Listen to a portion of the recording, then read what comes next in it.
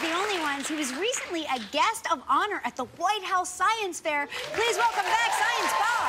Wow, that's incredible. Hello, Science Bob. How are you, sir?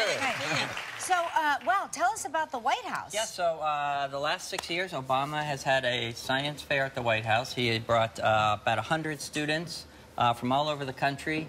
These are kids that are building early detection systems for cancer. They are sending underwater rovers. They're finding ways to keep vaccines cold without electricity. You know, there's a lot of talk about our scores being low, and we need to work on that. But, boy, I am optimistic about it. Wow, that is amazing. That's incredible.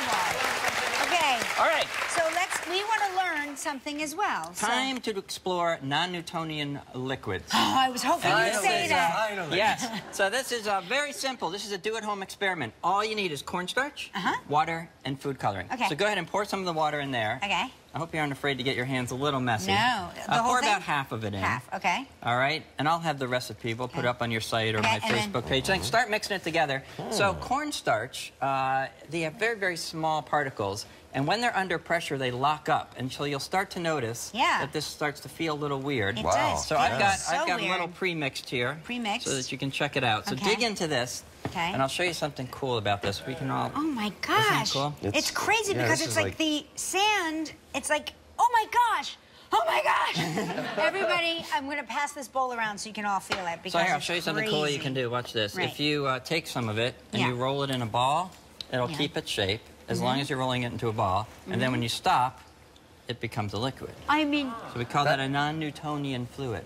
Is that like quicksand, the same principle? Yeah, quicksand works the same way, yep. And these molecules, they just lock up when they're under pressure, but not when they're not under pressure. Unbelievable. So kind of try that at home. Yeah, Kids that's a good try it at home, right? It's definitely a good try at home. I'll tell you how we can take it to the next level. Bring it over here. If you have an old speaker from your college sound system, what you do is you send a tone through it. We're going to use a 25 hertz tone. And then when you get your liquid here, watch this. Wow, and then that's it amazing. starts to dance with...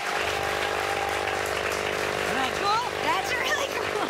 That's Kids really cool. at home, don't get any ideas of your father's speakers. Yeah, that's right. This is not for at home. All right. Not for at home. So here, we got some towels to wash up. Towels to wash our hands. All right. Now. Okay. Come on over to this table. All right, thank you. You're welcome. It's kind of interesting. As you know, we have light bulbs, and they are enclosed in glass. And they're enclosed in glass for a reason. The filament in here, if it's exposed to oxygen, will burn out. And I can actually show you. We've taken the glass off of one. Okay. And watch what happens when we turn this on without the glass. So oh, my gosh. Burns. Wow, it really then does. after a couple seconds, there it goes. Wow. All right, so now, we're going to do something kind of cool. Okay. We're going to take one of those burned filaments, and this time, we're going to...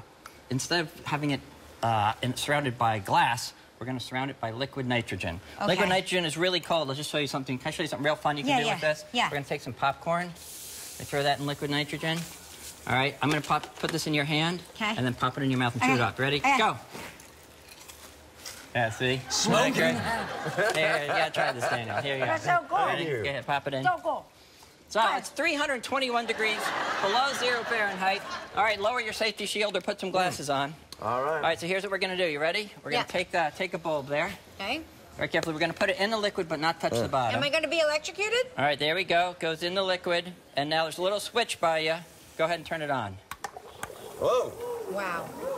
So this will just keep going forever because the liquid nitrogen will cool it, and it's keeping it away from oxygen. No kidding. Isn't that awesome? That's incredible. Beautiful. We're alive. Listen, when we come back, Science Bob is going to blow our mind with some rocket science. Yeah, actual rockets. So cool. No, the Science Bob. I feel like we're in Blue Man Group. Yeah, we're back with the great Science Bob, who, for some reason, has given us cattle prods. These are really cool. These generate high voltage sparks, and they're actually used for testing different kinds of tubes and things, gas tubes. But I'll give you an example of what these do. They generate the power here, so you can see that. It's kind of cool. That's like the light bulb. You know, the light bulb that you can get at the novelty shop? Yeah, like a plasma bulb. Yeah. So it's kind of Dr. Frankenstein style stuff. Cool. So I thought, we're always looking for cleaner fuels. and one of those is ethanol. Ethanol is a biofuel, so it's produced from plants, mostly corn and some Hawaiian cane. And so what I've done is I put a little ethanol in there, and I set it up so that when you touch the wire near it, it will create a spark gap in there, and then that should replicate what happens inside the engine of an ethanol-powered car. Really? Yeah. So let's give it a try. Okay. I'm going to do it.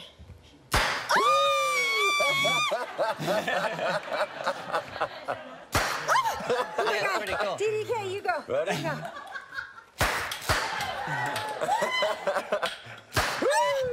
That's kind of fun, isn't it? Yeah. That was terrifying. So, Even though they told me that was going to happen, it still scared me to it's death. loud. It is loud, yeah. So I figured, you know, science is all about having fun. So how can we take this reaction, have a little bit of fun with it? And that's when I invented the world's first high-voltage triggered, ethanol-powered ping-pong ball cannon. Oh, yes. So grab one of these and bring it around to the back here. So here's what we've got.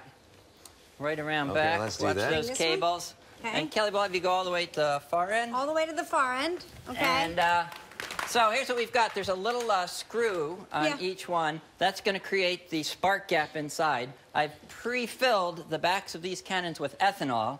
If all goes well, when you touch that to one of these little nails, it will create a combustion reaction, and then that will shoot the ping pong cannon. What if it doesn't go well? If it doesn't go well, just go to the next one. We'll be fine. Okay. All right, and we got a little target. We got a little game here. So Gelman and Art are over there. We're going to try to get as many into Art or Gelman's thing, bucket. Gelman, are you team me? And then yes, I'm Daniel team Dae Kelly. Kim? Okay, okay. You know I'm better. Sorry, Daniel. All right, you guys ready? Here we go. On your mark, get set, fire!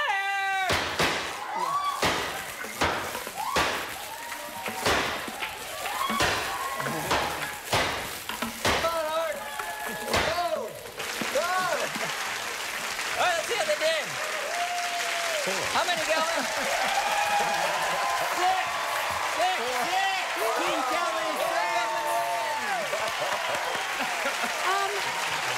guys, that was terrifying and exhilarating all at the same time. Hey, I want to thank Science Bob, of course, and make sure you pick up Nick and Tesla's solar-powered showdown.